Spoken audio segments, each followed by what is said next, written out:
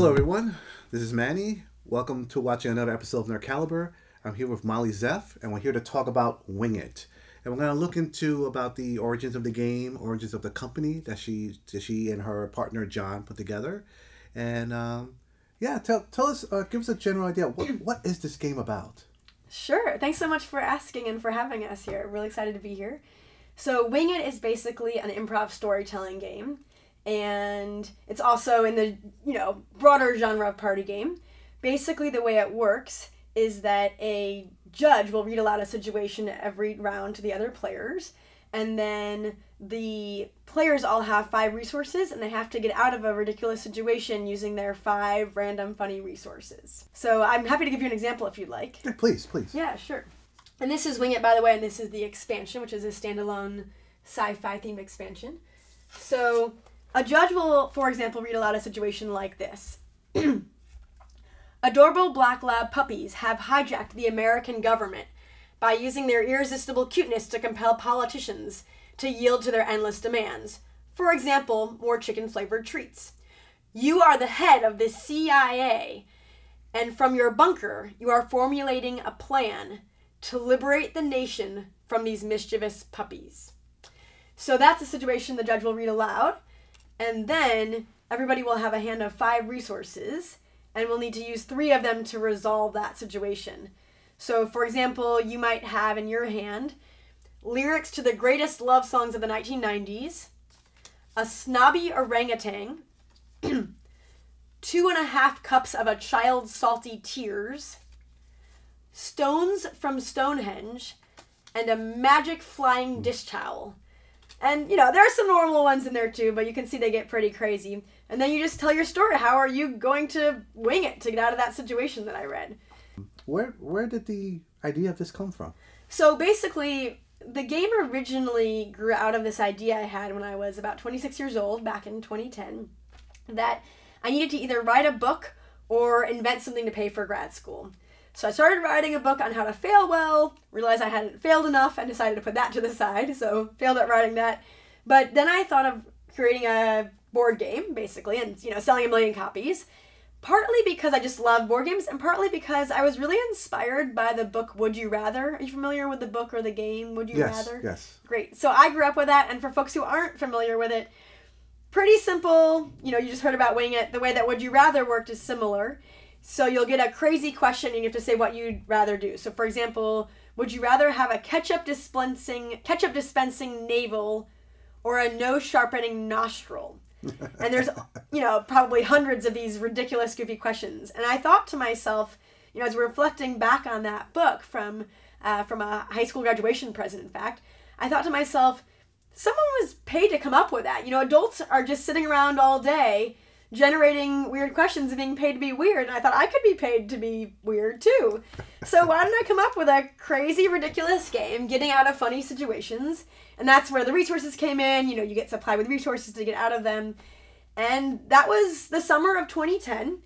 And basically what happened is I called my childhood friend, John Cannon. He is one of the quirkiest, smartest people I know. Also, a very fun person I grew up with playing games in high school. And he was someone I thought of as a partner. So I call him up.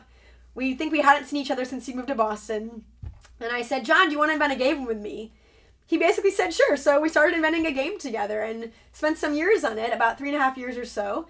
From the time we started to actually playtesting was about 4 years. And we began playtesting, and by the time I got to business school, we were starting to turn it into a business. So I can't say that it paid for business school, but it really was helped along by the process of being in business school. So when you decided, okay, I'm going to make this into my livelihood, I want to make this into my business, well, what were the first steps that you have to do? How does one create a company for card games?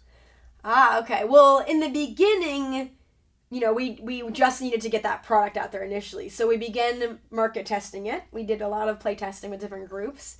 And then during business school, I learned a bit more about marketing in general. I started researching Kickstarters and doing interviews with people. One person in particular has been a great mentor from the beginning, and that would be our friend Paul Bender, who's the CEO of Greater Than Games. People might know him as one of the designers of Sentinels of the Multiverse.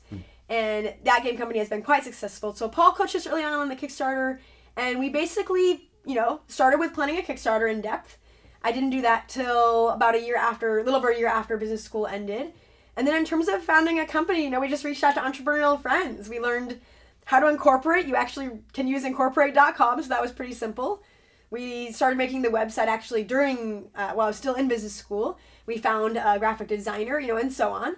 And, we learned over the process of the Kickstarter how to really get the word out there to our first movers, the sort of first customers. But then after that, it became a process of learning how to get into retail. And that was a huge and exciting next step for us. So tell us more about the marketing aspect of your company. What did you have to learn? What did you have to do to market this great idea? Thanks for asking. That's a great question.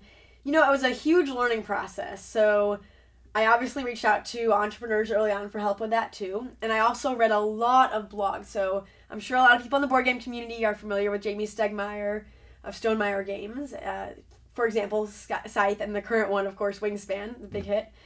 Well, he writes extensive blog posts, including how to do a Kickstarter. So I read a lot of his posts, and I also watched a ton of YouTube videos on this, on how to run a Kickstarter, for instance, and then learned the next level of marketing. So one piece I didn't know was that I just basically needed to join all the board game Facebook groups I could find and be really active on them. We didn't really do that soon enough before the Kickstarter to have a really good sense of the community, but since then I'm active almost daily on a lot of the Facebook groups. And I definitely highly recommend for any, aspiring game designers or entrepreneurs out there to check out Game Industry is a really good one. And also Tabletop Game Kickstarter Advice if you're thinking to launch your own Kickstarter. And there's a few others as well, so people can feel free to reach out to me about those. So that was a big part, just becoming really active on Board Game Facebook. And honestly, we never dove deep into a lot of other platforms, although I've gotten really into Instagram lately. And, our penguin is a big part of my marketing. In fact, I usually travel with our penguin. His name is Angus V. Stout, named for Angus MacGyver, since MacGyver was all about getting out of crazy situations using funny resources. And V. Stout is from Vesta Stout, who invented duct tape. So Angus travels with me a lot. He does funny things like visit the zoo and see the penguins, and gets his own seat on Southwest usually. So he's been a big part of, current marketing in terms of just being out there on Instagram and showcasing his adventures as a, daring, courageous, adventurous penguin. In terms of just other details around marketing, a lot of folks will know this, but we go to conventions, right? We only tend to go to the bigger ones now just because you have, such small sales at a smaller convention. It doesn't make sense to travel for many of those. But, being out there at conventions is huge to actually talk one-on-one and demo the game with gamers, right? That seems obvious. What was less obvious to me in the beginning is that the best convention by far for us to go to and really spread the word and get to know people in the industry was the GAMA trade show. So for folks who aren't familiar with this, that's the Game Manufacturers Association. Game Manufacturers Association, or GAMA, is so important as an entrepreneur. I really cannot emphasize it enough that in this industry, you need to show up there. You've got to meet your retailers, and you get to meet manufacturers. You get to meet distributors, all those good people in the industry who will be part of that process of going from start to finish. Basically, from the factory floor to the distributor to the store and all the other steps in between. So that was a really important point for us last March, in fact, March of 2018, where we really took off in a big way initially. So one of the things that drew me to this game is the art. Oh, thank you. How did you decide what goes on the cover of it, the style of the cards? Tell me about that process. Sure, I really appreciate that because we care a lot about our designer, and she does a great job. We work with her really closely on all of the artwork. Her name is Yulia Kim, and she and my co-founder, John Cannon, and I all came up with the artwork together. So at first, because, there's all these crazy resources in the game, right? Snobby orangutan and a map of the world in 1489. We thought we might just show the resources sort of spilling out of a knapsack, like someone's sack they're carrying while they're running away. And then when we thought of the name Wing It, because the idea, of course, is that you're winging it, you're trying to get out of a situation using whatever resources you have. One of us, we still don't know who, but one of us came up with the idea of showing a penguin flying because penguins can't fly. And that's the key to this artwork, is that the penguin says, You think penguins can't fly? Watch me. Just give me a jetpack and I can definitely fly. And actually, he was a little too cute at first, so we made him a little slimmer. We gave him a mohawk and, have the funny helmet with the goggles.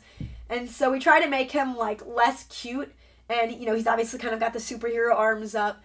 And so we just sort of developed him into this character soaring over a city that, is a lot like New York City. Huge skyline. And that's how we came up with the art. Just the idea of winging it made sense for a creature who can't usually fly. But if he's given the right resources, he absolutely can. So this is Wing It, and then this is the expansion to it? That's right. How does this add to the game? Thanks for asking. So I love this expansion, and in some ways it's even quirkier than the original. And if you've played the original, it's pretty ridiculous and quirky and weird. So the expansion, Wing It Beyond, with our little penguin flying up into space with a towel. Some of you out there will know the towel reference. Take a moment. Hitchhiker's Guide to the Galaxy, right? He got it right away, I could tell. So this features our penguin going up into space because the themes of Wing It Beyond are space, travel, apocalypse. These are the top 3 themes voted on by our original Kickstarter backers. That's why we have 3. And also because I think it makes it a little more interesting. And this expansion not only is standalone, but also includes a 3rd deck. That 3rd deck has surprise cards. They're disguised as resource cards. So they look like resources on the back with that big red flashy look to it. But they are actually surprise cards, and what that means is that you surprise all your fellow players with a new way to play that round. There's a dozen of these different ways to play. One of my personal favorites is the Steve card. So this was invented by our Kickstarter backer, Brendan Kelly, who's now a friend of mine. And Brendan actually was one of our original backers and also demoed Wing It when it was not even out yet. The Steve card says, Steve is your neighbor. He's pretty clueless about everything going on, and overall a pretty boring guy. Each player must mention Steve in their story. Yeah, this always gets a smile or a laugh from the retailers and other folks. And basically, there's just 12 new ways to play on 20 set of 24 cards in here. So that's the expansion. Super excited about it. It actually just arrived in early March, but went into distribution on May 10th. So it's now getting into more and more stores. Oh, wow. Okay. I'm seeing a few retailers feature it on Instagram and feature it on Instagram and Facebook. And, that's been awesome. So we're really excited about it. And that was our second product. People don't need to own the original to have the expansion. So if you like the idea of winging it, but you specifically like the themes of space and apocalypse, or you're just really into travel and sci-fi, this is probably the better game for you than even the original. Tell us more about the retail side of things. What is it like to work with retailers? Oh my gosh. Retailers are incredible. That is a really amazing part of my business. So, look, people think about sales and you think about cold calling and just ringing a store out of the blue. That is really hard. Calling up stores even to offer them a demo is still hard for me. I still get nervous when I follow up with a lot of those stores. But the reality is that our retailers are unbelievably supportive. It has been absolutely incredible to get to know so many people who are retail store owners and managers and staff who are supportive, interesting, fun, and just really, really encouraging of us and our business. I can't speak highly enough how supportive I feel. And honestly, I think I mentioned this earlier, but I'm on Facebook chat almost daily, sometimes nightly, with different retailers who I'm friends with. They give us tons of advice. And in terms of actually breaking into stores, I wanted to mention, especially for game designers or entrepreneurs out there, that other than physically walking into a store or calling one up, really the best way to meet a lot of retailers at one time is to go to GAMA, meaning the GAMA trade show. So if you can get to that, definitely try to go. That's where I had that story happen at the bar, and we grew from 11 to 60 stores in 4 weeks. And, a lot of our growth came from GAMA retailers spreading the word about Wing It. And that was just super exciting for us. I would say now that we're in closer to maybe the 150 to 200 store range, I'm also counting Australian stores, Canadian stores. We have some in the UK at least, that a lot of those I'm sure are coming through distribution as well. And so then, even in the US, we don't know all the stores that are getting Wing It or the Wing It expansion through distributors. So you lose some of that personal touch, But a lot of the folks that do pick it up through distribution are people I meet on the road. I mentioned traveling a lot, and that's a huge part of my business. Getting on the road, going out to different cities, one city at a time, and hitting up, all or almost all of the game stores in all those cities. In fact, last year I spent 3.5 weeks on the West Coast and ended up in LA, San Diego, Seattle, and San Francisco just to hit the game stores out there. So that's a really key part of our business, is going in person, giving them a brief demo of the game, literally just showing them how to play, because we often don't have time to play actually at the store. And then I leave them with their copy, and I call back, in a few days or a few weeks, and some of them will order on the spot, but usually I'll follow up for a few weeks or even several months. That's pretty frequent. And you just have to really be, gung-ho and not be afraid to continue following up and, recognize that you're bringing them something, hopefully valuable to their business that they'll be able to pass on to a whole lot of folks who just want to have a great time with their friends and family playing a fun party game, right? So don't feel like you're being a burden ever for retailers. They have a lot to do, but at the end of the day, that's the best way to meet people, is to be there in person, whether that's at a convention or whether that's, actually visiting their stores in all these cities. For anyone that's watching this that's hoping to put out their own game in the future, is there any advice you would like to give them? I love that idea. I love that question, because I have gotten so much free mentorship, and now I also mentor new game designers and entrepreneurs for free. That's a big part of my mission, is to make sure people feel comfortable self-publishing. I would say, in terms of being an entrepreneur, I would say, as much as you can, feel really well prepared with your research first. That was something I dove into really deep, but dove into it kind of late, especially in terms of learning how to build a market and build interests and build an email list pre-Kickstarter, for example. If you're in an industry that uses Kickstarter, make sure you read up on how people did that successfully. So, for example, if you're a game designer, or if you are, launching a book on Kickstarter, look into what the most successful people did 3 months out or 6 months out or 9 months out. Fortunately, in the game industry, there's a lot of blogs on this. I mentioned the Stonemeyer Games blog, but there's also Jamie Matthews blogs, for instance, and a lot of people have found those super helpful.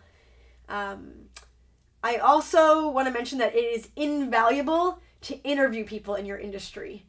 So make sure you find those great mentors out there who are willing to talk, willing to give you an hour or a couple hours for free now and then. Obviously make sure you don't reach out to them too often, but don't be afraid to ask the tough questions and ask how they did things really early on. So in addition to finding mentors really early on, just to give you advice on how they started out and, how they did their Kickstarter or got funding in other ways, or how they landed their first customer, I also really heavily advise people to just constantly be networking and building your brand and get out there in public spaces, whether that means online forums like Facebook and Reddit and so on. And also, frankly, on Instagram and Twitter. But I also, frankly, recommend that you show up at places where there are people in your industry, not just on the exhibit hall floor, but do what I did. Go to the bars, go out to restaurants with people if you can, because ultimately it's a lot easier to, work with people as far as becoming partners with them on a retail level. It's easier to sell when people are also your friends and you also know them personally. It's just going to be easier for you, and it's more fun too, and it's probably more fun for them as well. On that note, I would say, in addition to constantly networking, don't be afraid to put yourself in situations that are really hard. So when I first walked in that bar at Gamma, that wasn't easy. I didn't know almost anyone in the bar, but just walking up to strangers and being friendly and getting to know them as people is really important, and that'll help you grow as a person. But it'll also help you grow your business, because they're constant sources of advice for me. My retail friends are amazing sources of advice. And I really appreciate that I can write some of them at 10 o'clock at night and say, hey, has this game been put out yet in the world? Does this game exist yet? Can you help me out with that? So don't be afraid of that. And if you do a CPG, a consumer packaged good, like a game or another physical invention, I can't advise you enough to not be afraid to just walk into a store. Our first 11 or 12 stores were because we walked in, and I still use that strategy. I still am constantly going to new cities and going into stores. I traveled to over 15, probably 20 stores, in the last year plus a month or so that since the Kickstarter, traveled in a little over a year to about 20 different cities. That's super important to just walk into stores in those cities and really spread what you love and spread what you care about. And lastly, I would just say, this kind of goes along with mentoring. Be sure you have a plan for how you're going to fund your business and your life when you have a low month of sales, for when the money is really low or when it runs out. That's really, really hard. So whether that's finding angel investors, perhaps family and friends, or that's applying to accelerators. I'm actually applying to some women's accelerators now and researching those. Or even if you have a product like, say, a tech product, whether that's researching investment funds. If your product is attracted to venture capitalists, don't be afraid to try to apply for getting funds from a VC fund. And of course, at the end of the day, you've always got Kickstarter. That's a great place to launch products as well and really prove your market. Well, excellent. Well, thank you for taking the time to talk to us. Of course. Any last thoughts, comments, anything before we wrap up? I just want to put out there that, for me, and I hope for a lot of listeners out there who are really excited to start your own business or try launching a product, that winging it is a lifestyle. Wing it isn't just a game. It's really the core of who we are, both as people, I would say, but also the core of who our company is. And I think that that's really what drives success for us, is getting out there and just winging it. We wouldn't be in as many places as we are now if we didn't really put ourselves out there and just jump in. I heard from a famous entrepreneur recently that it's a good idea to jump in, even with 70% of the information. So, be like the penguin. Say, hey, you think I can't fly? Find your version of a jetpack and get out there and, make your dreams happen by just winging it and going for it. And don't be afraid to dive in. So where can people find you online? Where can people reach you on social media? Well, the first one is probably Facebook, since almost everyone is on Facebook at this point. It would be great for you to find our Facebook page for Flying Leap Games, and just press like and you'll get the updates from us on there. You can also follow us on Instagram at Flying Leap Games, and you'll see a lot of our penguins' adventures. So we have an actual penguin who goes on adventures all over the place. He travels with me all the time, and you can learn about what he's up to on Instagram as well as what Flying Leap Games is doing. Thirdly, you can follow us on Twitter, and our handle there is @penguinsoaring. So just remember @penguinsoaring, since he is in fact soaring. And lastly, if anyone has specific questions, they can reach us by email. That's flyingleapgames@gmail.com. And if you have a question or concern, or if you want to be more involved in our company, definitely reach out to us, flyingleapgames@gmail.com, and we would love to be in touch. We love talking with people who are playing Wing It. We love talking with other game designers, retailers, anyone. So definitely reach out to us. Excellent. Well, again, thank you very much. Definitely. This is Molly Zeef. The game is called Wing It. Wing It and Wing It Beyond. And you can actually find either of these at flyingleapgames.com. Excellent. Yeah. And comment below if you have any other questions. I'll be happy to forward it to Molly. If that you would be anything. great. Yeah, thank you very much for watching. Please like, subscribe. You know the drill. And we'll see you next time.